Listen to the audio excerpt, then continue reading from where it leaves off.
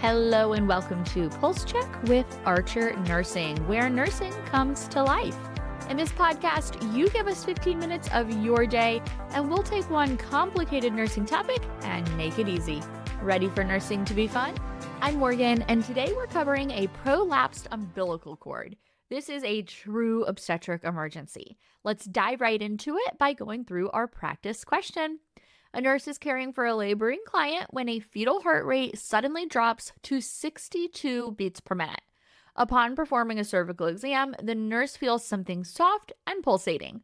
So what's the priority nursing action? Your choices are to A, attempt to push the cord back into the uterus, B, elevate the presenting fetal part and call for help, C, encourage the client to bear down and push, or D, apply a warm compress to the perineum. So hang on to that, think through your answer, and we'll circle back to the correct choice at the end. But first, we need to get into what actually is a prolapsed umbilical cord. The name kind of gives it away. The umbilical cord has prolapsed or slipped through the cervix and into the vagina after membranes have ruptured, but before the baby fully descends into the birth canal. So picture the anatomy of this, right? Baby's up in the uterus, and they've got this umbilical cord going from placenta to baby to bring them all their oxygen. Babies aren't in there breathing with their lungs. They're getting all oxygen from mom. So now membranes rupture, that amniotic sac breaks, the fluid rushes out. Baby, we're in labor, moving through the birth canal, but the cord goes through the cervix first. So it's now protruding into the vagina. The baby's head is pushing on it, and it is trapped. This totally cuts off oxygen. No more blood is flowing from placenta to fetus. Think of the umbilical cord kind of like a garden hose that is delivering that oxygen to the baby. Now imagine you're stepping on it. You totally kink off that hose, the flow slows down or stops completely, and now baby has no oxygen. That is what's happening during a cord prolapse. And if we don't relieve that compression, seriously, pronto, right away, the baby is going to experience severe hypoxia and bradycardia, which can ultimately lead to damage and fetal death if we don't deliver this baby. So you need to be able to recognize it and act on it very quickly. There are two major ways you are going to recognize this emergency. First, that fetal heart rate drop, okay? Severe bradycardia. It's going to be definitely less than 100. I mean, in our practice question, it's less than 60. It is super low. And the key here is it drops and it stays low. It's not like a deceleration where it comes right back up. It is just dangerously low because that cord is compressed and the baby's no longer getting oxygen. Secondly, in a cervical exam, you can actually see it. That prolapsed cord, it went through the cervix. You see it protruding. It is soft, squishy, sometimes pulsating. That is the umbilical cord. The mom might report, hey, I feel something weird between my legs. In some cases, you can see it protruding from the vagina. That's called an overt cord prolapse. Absolutely true emergency. Now, I have not spent a ton of time myself working in L&D, but I did start over in the mother-baby unit at one of my first jobs. So my most vivid memory of a cord prolapse was kind of an accident. Like I wasn't really supposed to be there.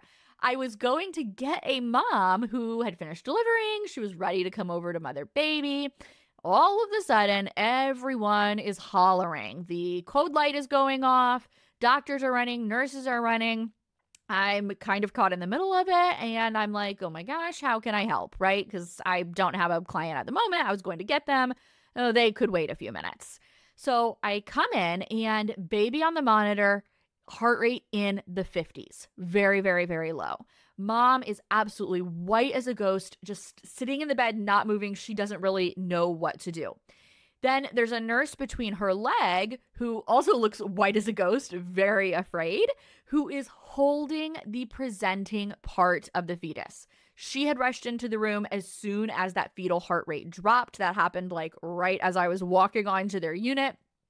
She knew right away, hey, that heart rate is down and it's staying down. Immediately, she grabbed a set of gloves, went to check mom, and it was one of those overt cord prolapse events where she could actually see the umbilical cord. Squishy, pulsating. She knew 100% that's exactly what that was. She said, "Mom, stay right there." She hit the emergency bell and put her hand on that fetal presenting part to elevate it. So in this case, it was the baby's head. Presenting part means like whatever is presenting to the world, whatever part of that baby is coming out first.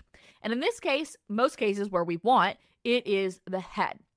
So that head was sitting right on the umbilical cord and causing that compression, kinking off that garden hose, right? Baby's head, umbilical cord, squooshing, so there was no blood flow. Immediately, as she hit that call bell, she lifted that baby's head up so that it wasn't squooshing on that garden hose. That relieved the compression, and the baby's heart rate came back up pretty quickly. This is about the time that I'm walking into the room like, "Hey, you need a little bit of help. I'm right here." And again, pretty quickly, that heart rate started coming up into the 60s, 70s, 80s. I think it was as low as the 50s when I first walked into the room. So she just starts hollering at people. She tells me to grab some oxygen. Another two nurses start repositioning her. They placed her into Trendelenburg. So head down, feet up. Basically, we are trying to use gravity in our favor to shift baby away from the cord. Another option is knee to chest position. The client can be on all fours with the chest down. That also relieves the pressure. This mama was already in bed. She was already far along in her labor when the prolapse happened. So Trendelenburg was easiest. Another two nurses kind of messed with the bed, head down, feet up. Gravity helped shift that baby off the cord. I put some nasal cannula oxygen on mom. I do want to note we are giving oxygen not for the fact that mom doesn't have enough, but the fact that we are not getting enough oxygen to baby. The more oxygen we can load up and immediately get to them, the better. But giving oxygen is not going to fix the problem, right? That wasn't like the immediate priority. The priority was getting that baby off the cord, lifting that presenting part up, because that actually relieves the kink in the garden hose, so to speak, so that the blood can flow back to baby. Same thing with positioning. That's helping get baby off. The oxygen, honestly, I was doing the least. I was told to put oxygen on, right? And that helps get a little more going to baby, but again, not the priority. Then what the next nurse did, she came in with some sterile, moist towels and went ahead and placed that over the cord. Why? She knew we needed to prevent that cord from drying out because if it did, that would really compromise blood flow. Now, overall, we are trying to get this client to the operating room for an emergency C-section. Nothing is going to fix this except getting baby out. They are now in a position where if they go through the birth canal, they are actively cutting off their own blood supply and therefore all of their oxygen. So we now have this whole ensemble of mom in Trendelenburg position, head down, feet up, one nurse with her hand lifting that baby's head up off the cord, me giving oxygen, another nurse wrapping that umbilical cord in a sterile towel, and we now have to get this situation moved to the operating room ASAP. The most important person in this ensemble is that nurse lifting the baby's head off the presenting part. I can go, through the nasal cannula on. That was my heroic moment of the day. I really didn't help that much. The nurses that positioned her, they got out of the way. She was in Trendelenburg, but that nurse lifting the head needs to keep her hand right there until that baby is removed from mom via C-section. She now cannot move. Now, I get the question sometimes, Morgan, shouldn't we be putting on sterile gloves? In a typical cervical check or exam, we are very careful about putting on sterile gloves. We don't want to introduce any possible bacteria or germs up there. Of course. But you know what? We can deal with a little bit of an infection. We've got antibiotics. What we can't deal with is a baby who is not getting any oxygen because that is just kinked off due to the prolapsed cord. So this nurse had thrown on clean gloves on her way into the room. She was an absolute pro, but no, putting sterile gloves on, not our priority. So that nurse stayed right there. They raced down the hall, got right into the OR. I'm telling you, those OBGYNs can get into the OR and get a C-section going in no time. Within minutes, that baby had been delivered and was happy and healthy. No resuscitation was needed. APGARs were great because those interventions really worked. As the nurse had lifted the head off of the cord, that blood was flowing back to baby. Their heart rate was back above 110.